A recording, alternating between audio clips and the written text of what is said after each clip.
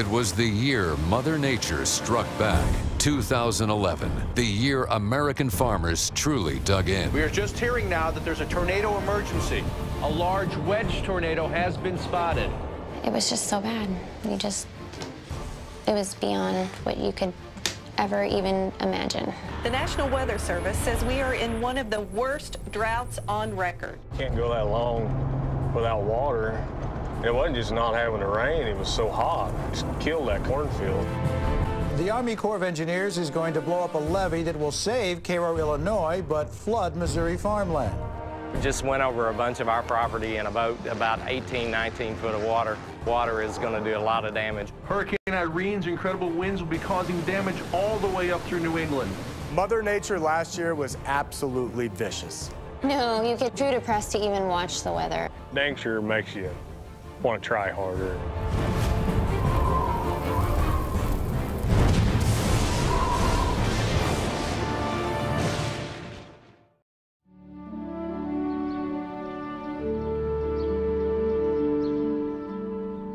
The American spirit.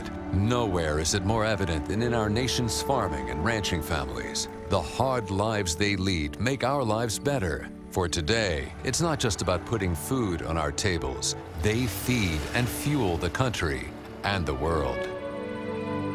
The farmer, that's what keeps our country going. When the farmers ain't gonna make it, nobody's gonna make it. The thing that people have to consider is that their food does not come from the grocery store. It's produced on an acre of land somewhere. I mean, I think they know where it comes from, they just don't know where it comes from. Our income is planting and harvesting that crop. We have to produce an acre of something.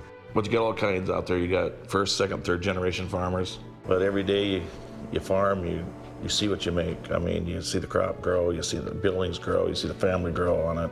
The thing that's so different in farming that people don't realize is that we invest millions of dollars in an acre of crop, never having anything but a good guess that we'll be able to harvest it and derive an income. There's nothing any better than harvest. We look forward to it all year. I mean, it's when the money comes in and you've worked all year for it. I mean, we don't get a paycheck every week like a lot of people. I mean, money only comes in during harvest. Harvest is fun. I mean, you get up in the morning, you get started, you work all day, you work into the night.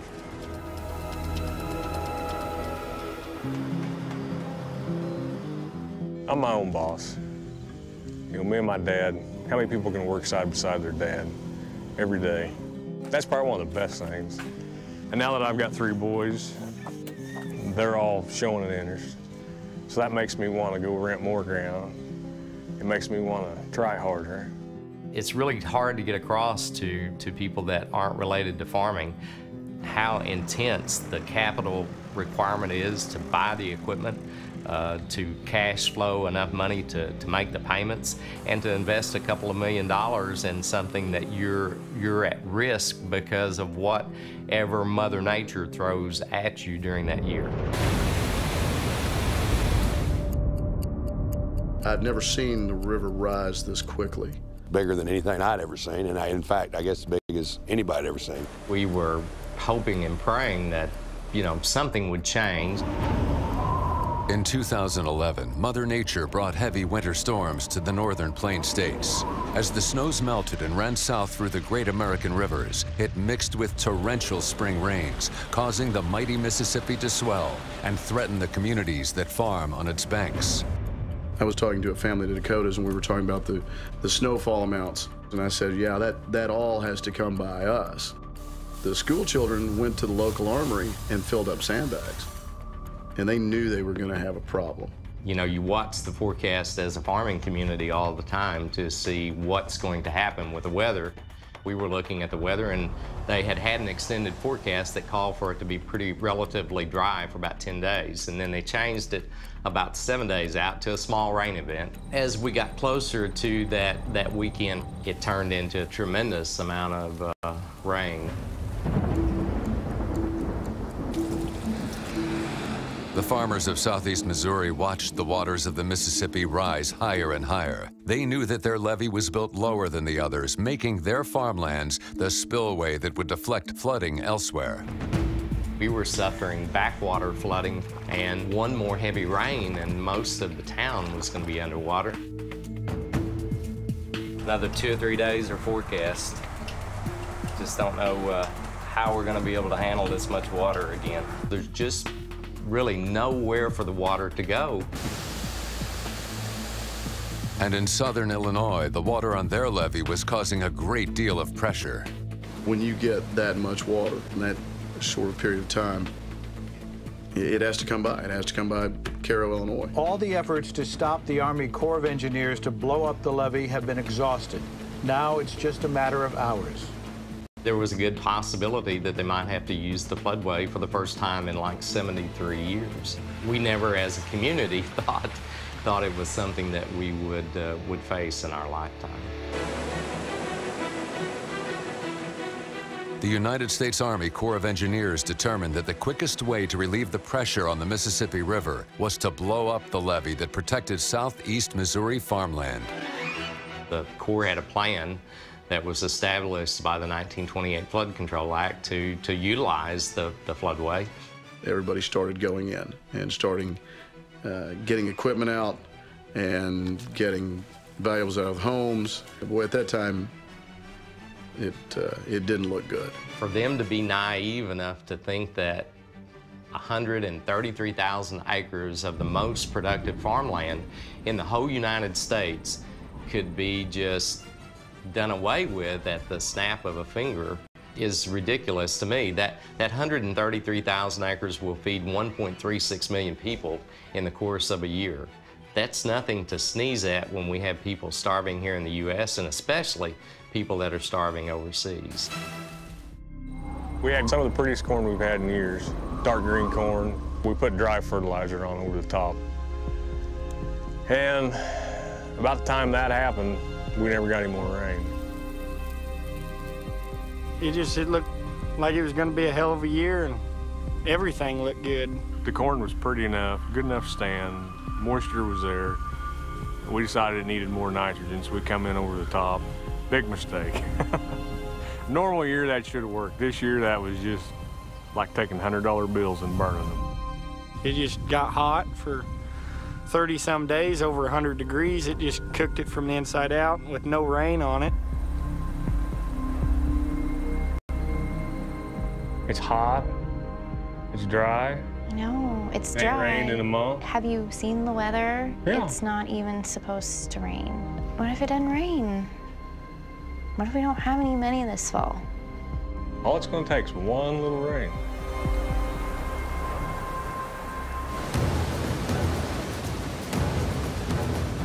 And they called me one afternoon and said, hey, the National Guard was here and they were ordering everyone to evacuate. As the water continued to rise in the Ohio River, millions of gallons were being dumped into the Mississippi River, threatening the levees that protected Cairo, Illinois. The Army Corps of Engineers, under the leadership of Major General Michael J. Walsh, readied plans to blow up a section of the levee on the Missouri side of the river, according to a flood plan that was set by Congress in 1928. Just got back from the meeting with the Corps. What was your perception about what they're getting ready to do? The levee was designed to allow water to come over the top naturally in the event of a flood. The Missouri farmers inside the spillway tried to convince the Army Corps of Engineers to not blow up their levee.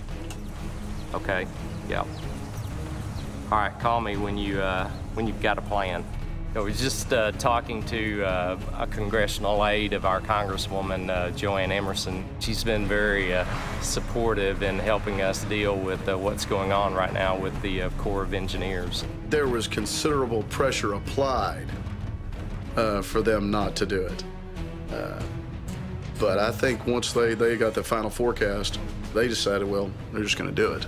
It's just farmland, but it's, you know, it's very productive farmland. Yeah, we just had a private meeting with General Walsh and it didn't go very well. We were trying to convince him that there would be a different way that we could handle the situation other than blowing up the levee, but he just wouldn't hear of it. Okay, we just got a call. We have a new river forecast coming out and need to get to Illinois to my headquarters and move some equipment before it gets stranded and goes underwater. So that's where I'm headed.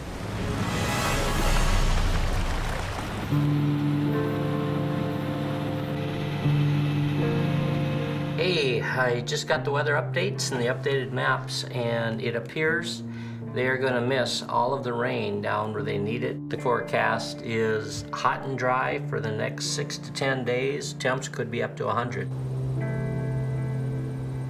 Didn't rain for 6 weeks, and we got 3 inches, and then it quit raining for another 6 weeks. It's been 100 degrees for 30 to 40 days. The corn can't take it. It'll never pollinate. Got a couple days left? No, not really. That there's just a bad deal. We need rain, and we need it now. Odds are we're gonna lose this crop. If you get really hot when corn's supposed to be pollinating, you kill that pollen, that is a dramatic impact and it's irreversible, and that can really make things go crazy. And as you can see, we still have no moisture in the ground.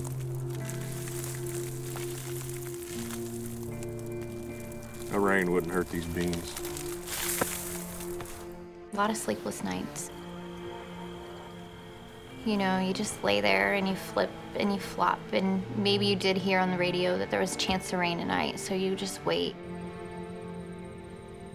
I'd sit there and listen to the thunder, thinking it was gonna rain. I'd get up every 30 minutes, walk out on the porch. It was so loud. I could have swore any second it'd start raining. Oh, probably in the next county north, just like it's been all year. It's not raining, but then, you know, say the bugs come in, and you've still got to hire someone to come in and spray your crops for those bugs, and that costs money. And obviously, you know, you got to put your fertilizer on it, and at some point you're like, where do you stop when you know that you're not going to have, you know, a huge return? So, but you always do it in hopes that, you know, that rain's going to come in and save you.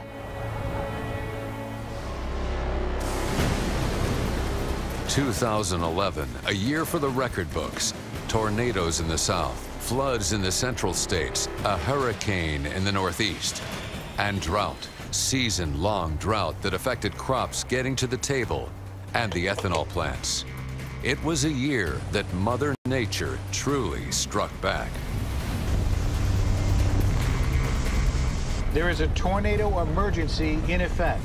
Late afternoon, Randy was out spraying beans, and I was actually in the basement with my plumber working on our air conditioner. We're advising everyone to take shelter immediately. And when I came upstairs, I could see the sky was blue out to the west, so I turned on the TV and checked, and at that time it was like 30 miles from here. I was up north spraying on the north farm, and they kept telling me it's gonna go south, it's gonna go south, it's gonna go south. And I kept watching. I knew it wasn't. It was coming this direction. So I relayed the message. The guys decided to bring everything home and start putting stuff away, and that's what we were doing when it hit.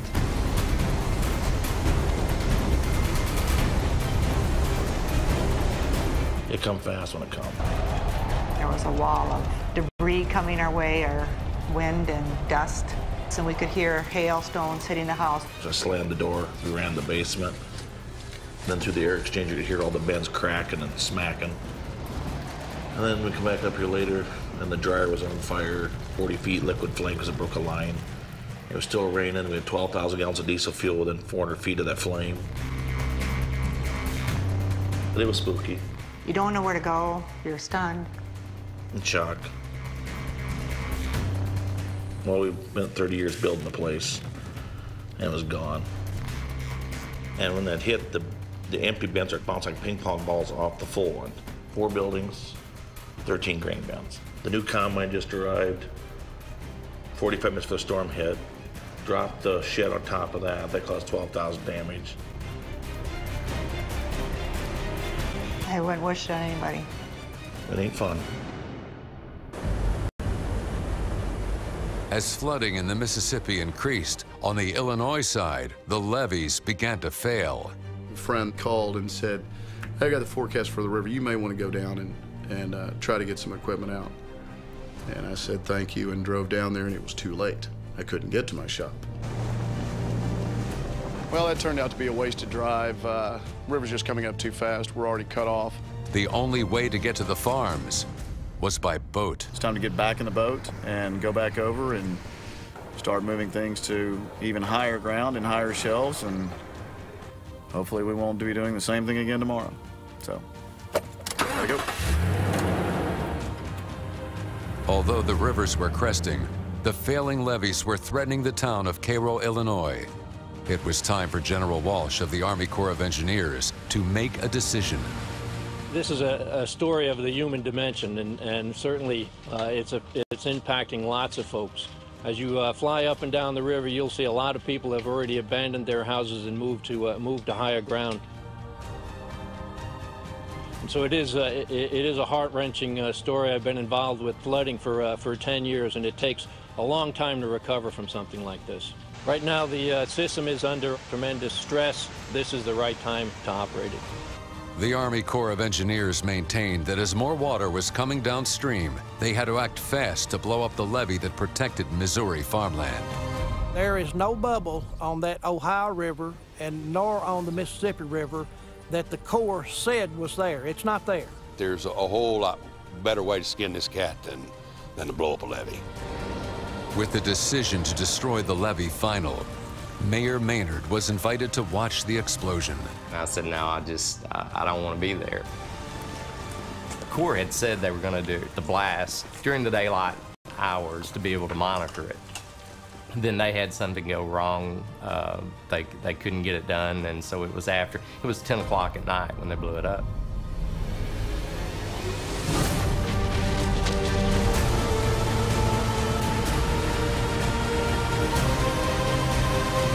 Gosh, I didn't sleep at all last night. I got to get to Wyatt and look and see how high the water is on the levee there. The water hit that levee, our setback levee that protects East Prairie, with such violent force that they were afraid that it was going to cut the levee in two. We went down to inspect a part of the levee that was never really a concern before, and it was at the very top. What if the setback levee fails? That's the only thing between us and dry ground. Went back the next day, and it was topping at that one location and another location. And then where the Mississippi meets the Ohio, right here, is where they blew it. So from here over, down there, all this was flooded. Just came back from the levee about an hour ago, and a lot of people have gathered to look to see what the water was doing. It's really sad. One of the farmers that farms just across the levee was there watching it and asked if we thought we'd ever be able to go back and farm again. At this time, we just don't know. You're losing some of the cream of the crop farmland in all of the United States. So when you flood that out, not only does that impact those local farmers there, but you're losing some of the best farmland in the country. I think this year is just cooked. We're just not going to get a crop in the field.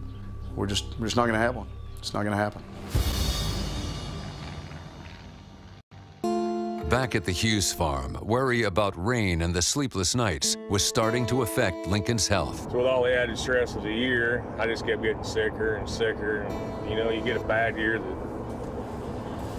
you're going to lose your butt on and get stressed out enough that your body, I don't know how diseases work or any of that. So how'd the doctor go? Horrible. Tell me about it.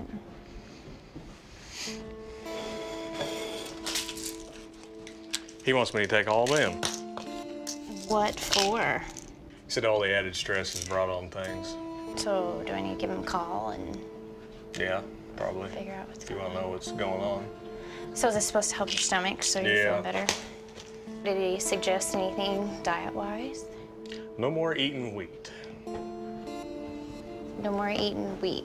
Yeah, it'll be gluten-free. What the hell is gluten? It's something in wheat. No wheat. Wheat's in everything. Yeah. Yeah, he gave me a list of what didn't have wheat. There wasn't anything on there that looked like worth eating except potatoes and meat. What?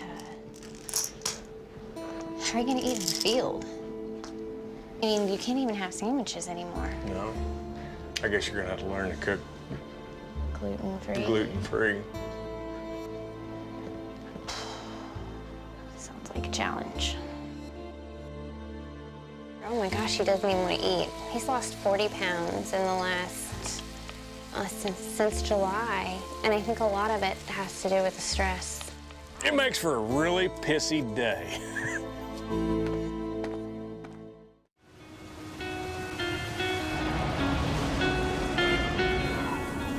Just another example of the weather patterns seem to be changing here over the last several years, and it makes one wonder, is this going to be the trend over the next couple of months to couple of years? And what's around the corner next? Lincoln Hughes, second-generation farmer. Mother Nature was not on his side in 2011. Last night, it blew a hydraulic steering hose. It started blowing white smoke.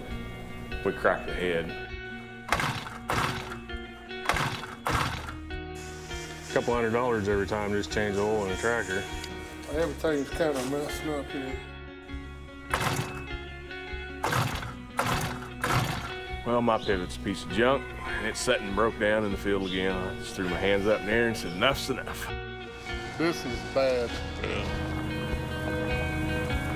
It was so hot. I mean, you didn't want to do nothing. So you'd get up in the mornings and you'd go do a few things and come back inside and watch TV all day. And you'd go out right before dark and you'd drive around these cornfields. And you could just smell them. There was so much heat trying to escape. It smelled rotten. Because corn normally it's got a nice sweet smell. You can just, the smell of a cornfield is just beautiful in my mind. And then you drive around them at night this year and it's like, man, we got problems. People's cornfields catching on fire all over. We were just dry everywhere. It's just too depressing. You just go to bed and hope for a surprise. I kept thinking I had some fields of corn that was decent. I come over here one day and I couldn't find no ears, and what ears I found just had a few kernels. I realized we were screwed.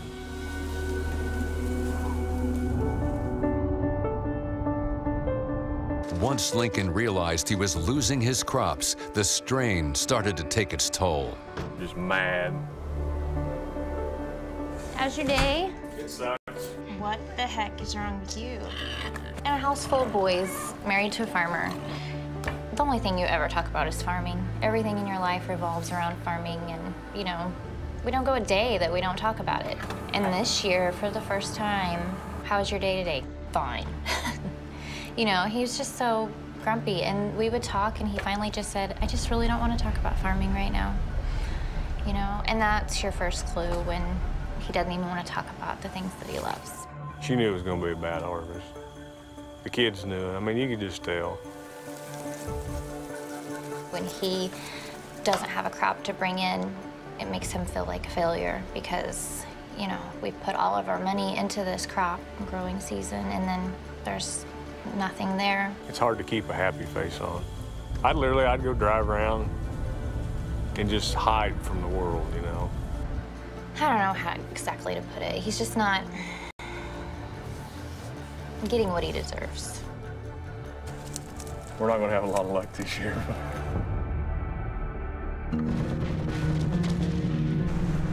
The Army Corps of Engineers blew up the levee, allowing the Mississippi to spill onto Missouri farmlands, destroying thousands of acres of crops in the process. A lot of corn, a lot of wheat. Of course, the wheat was within 30 days of harvest, somewhere around 20,000 acres. All of the money had been spent on the wheat crop when the levee was blown. I had about 2,500 acres of wheat that was in the spillway that we had already put fungicide, insecticide, all the fertilizer and everything on. A lot of those inputs just kind of went down the river with the floodwaters.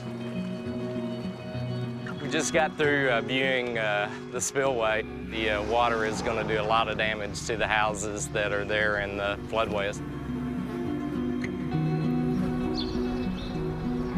It's hard to tell what devastation is going on underneath the water right now. It's going to be difficult to measure that until it actually goes down. And right now, we just don't know when that's going to happen. There usually is a tremendous amount of corn in the floodway, and there was virtually none this year. You know, the Corps is responsible. With a push of the button, they injected their will upon us, and they destroyed this ground. You blew the levee, and it kind of made new channels through some dirt, and I know you have the right to flood it, but I don't know that you have the right to destroy it. After this year, some reevaluation of the flood control system should take place. Will it? I don't know. Well, when you have school children in the Dakotas filling sandbags in February and the Corps not dropping the reservoir levels, you might have a problem.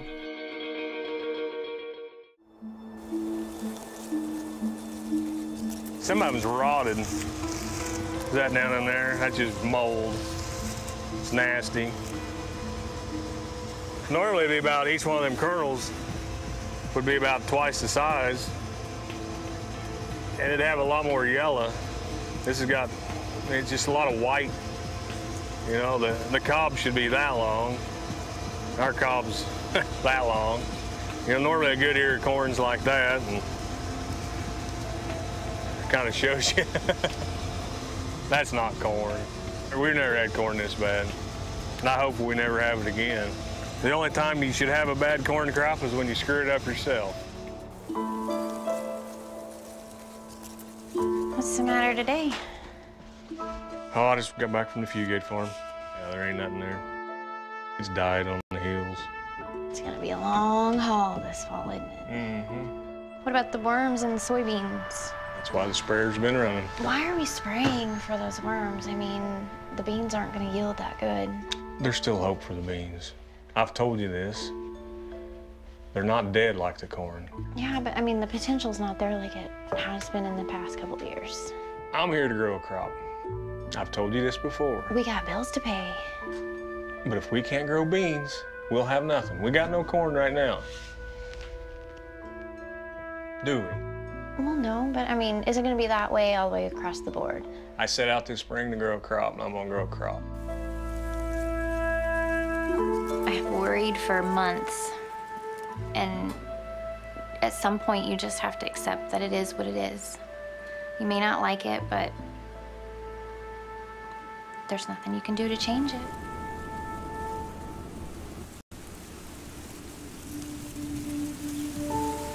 The guy that ends up with a small crop, you know, because of a tornado or drought or hail, financially they're going to be hurt. Normally by now, this stack of bills would be paid. We'd have $500,000 sitting in the bank ready to pay for next year's crop. As of right now, we got $1 million worth of bills that are not paid. Pay the ones you have to. You bought that tractor. Yeah. I thought you were just gonna rent that tractor. It was cheaper to buy it when we was done. You bought a $95,000 tractor instead of paying a year's rent. Why? Because we needed it. You think these crops are gonna put themselves in, do you? Well, no, but I mean, don't you think you should at least talk to your wife where you I knew what your thoughts buy was. 2 tractors?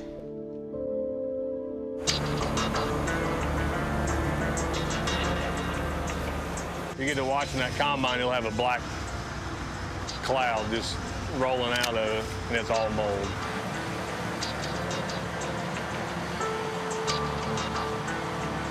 That's what my nose gets full of, and then I want to hack it up all morning.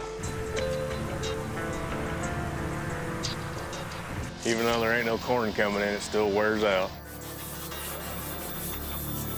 For America's farmers who live from season to season, year to year, the economic forecast, combining with the horrible weather, called for a deep resolve and belief in oneself. I don't think very many people would go to work every day And at the end of the year, realize that they worked every day to lose money. Extremely frustrating, but what can you do about it? The cost of putting this stuff in, $200 an acre for fertilizer. Seed is about $100 an acre. Fuel, about 10 bucks an acre right there. So $25 to $35 in spraying, and then you got respray. I don't know, we ended up with basically $400 an acre probably. By the time you harvest it, maybe even more than that. That's where all the problem comes in. I don't have that much money, and my son doesn't have that much money, so you borrow the money, and now it's time to pay it back. So you pre-sell your grain thinking that, you know, the last 5 years I've had X amount of bushels of corn. Our corn crop started off looking dynamite, but then about the time it started to pollinate was when the heat set in, and that just, I mean, it killed us. But, you know, you've got to fill those contracts. You signed on the dotted line. What do? You know, I sold too much too early. This year is the most corn I've ever sold before harvest. You know, I mean, I was setting up for progress and just set myself up for a disaster. Hopefully, you know, the guys that hold the contracts will be sympathetic and understand that, you know, obviously if we had it, we give it to them. We ain't got it. Ooh, she's scared. Sold too much too quick. Then they had a drought, frost. They're ending up way short on their crop. Now the market has plunged lower. It's not only about the money, but it's the emotion of it, because they've seen their income go down, their risks go up, they're nervous. The lenders then become cautious, and it makes it hard for them to make the right decisions. Grain elevator operators were feeling the heat from their end users. The markets and the ethanol pumps needed their corn. Corn the farmers couldn't supply. I had to go where I could get the farmers what money they did have coming. I'm just going to opt, and I'm just going to buy out of my contracts. I bought out what I had cash for. I'd have done it all, but the farmers got to pay me. I'm just the middle guy. They got to buy their contracts out so I can buy my contracts out. Is it their fault? Nope. Is it my fault? Nope. It's just Mother Nature. I mean, there's going to be some people having to sell all their equipment and cattle and everything they've worked a long time to get. Yeah, I've already sold some trucks off. I've got 2 sprayers listed, a grain cart. I mean, they're in Tractor House for sale now. I know we're going to have to come up with some cash to get through this. It's probably just write this year off and let's go on to next. It's not only getting Mother Nature taking your crop, it's when you're all done and you got to go to an elevator and write them a check for $50,000, $80,000, $100,000 to buy out of what you didn't grow. It's pouring salt in an open wound. I mean, we've shed tears. It's heartbreaking to see your dreams just burn up in the field, and I guess it'll be a life lesson. When you lose money, as long as you know you can get by, you just roll with it. It'd been more fun to go to Vegas, I guess, and put $1 million down on red, because I could have got that over with a lot faster than what this is.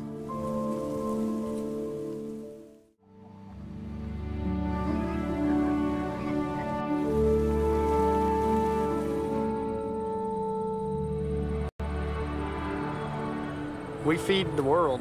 We ain't just out here to screw off all day. Mother Nature doesn't like to wait. Yeah, she's mean old hussy.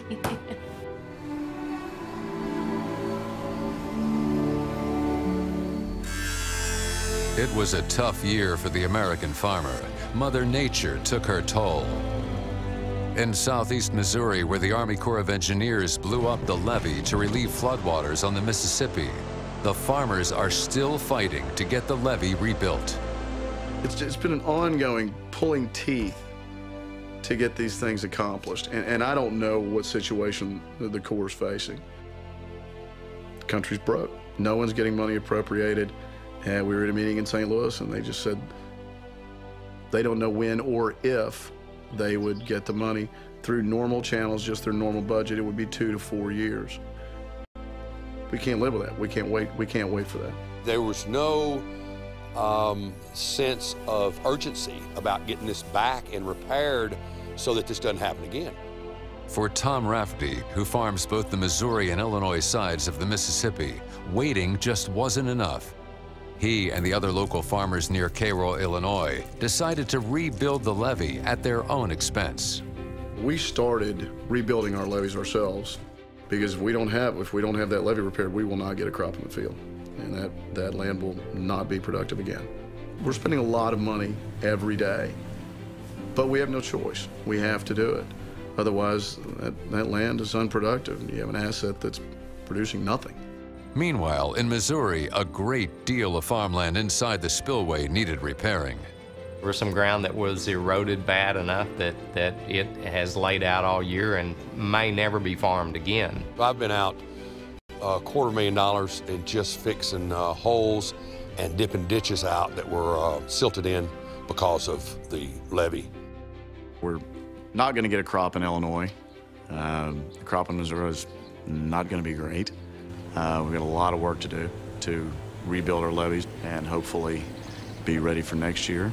Let's see if Mother Nature will cooperate, but she's going to do what she wants. The Sixta family, which suffered terrible losses when their farm was destroyed by a tornado, persevered and survived with the help of their family and friends. People brought food and water and offered to help. And after the storm, they were our salvation. They helped us, I don't know, for months. Months. Trying to get stuff picked up here. No, I said you got to carry insurance. I don't care how good you think you are, how much fortune money you got. It costs a lot of money to rebuild. Randy and Lisa needed to decide if this tragedy was too much, or if they were strong enough to continue battling Mother Nature. Because we could have not rebuilt. The insurance company could have wrote us a check and we could have cashed it out and not rebuilt the farm. And we decided to rebuild the farm back because that's what we're here for. It's definitely been a tough road, that's for sure, but we'll get there. And do the things you gotta do to survive. So we went from wet to a tornado to dry. Yeah, it's been an interesting year. It's kind of like playing the game Survivor. The Hughes family lost most of their corn crop to the worst drought in 30 years. Fortunately, they were able to get some income out of their bean crop. About 35 miles from home. This is our farthest east farms we have. These beans haven't had much rain in here, but the ground holds water a little different than it does at home. These will be the best beans we cut all year.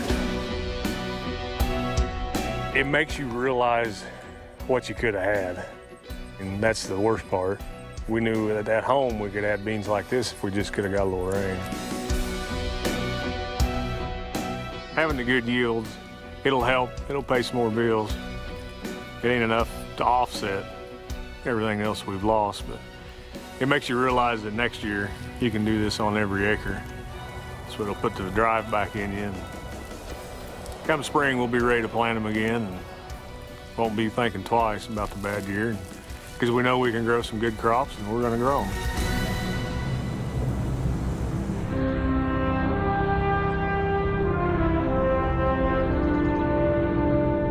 Mother Nature has a way of taking things away from you, and I wish she wouldn't, but she does. This year's been bad. Next year's got to be better. We are eternal optimists. One thing about it, we'll live through it. Yep. There'll be another day tomorrow. Yep, there will be. It takes hard times to season you to appreciate the good times. You go forward, you don't look at the bad side, you gotta look at the good side. You gotta be an optimist, you gotta look forward. If you're looking for the bad side, you ain't gonna be here. We can do it, and we're gonna get it done, and we're gonna, go on. It's not gonna win. We're not gonna let the weather win. We've had our up years and down years, and the last couple of years did really well and things were looking great, and you know, it just takes that 1 year to take you right back down. And it'll take us a couple of years to dig our way back out of it, but we'll do it. When you farm for a living, you face adversity every year. It's just Mother Nature. I mean, we got to go with the flow. We will plant crops come spring, and we will go on like nothing ever happened. Hopefully Mother Nature will cooperate, but it's not something we can control.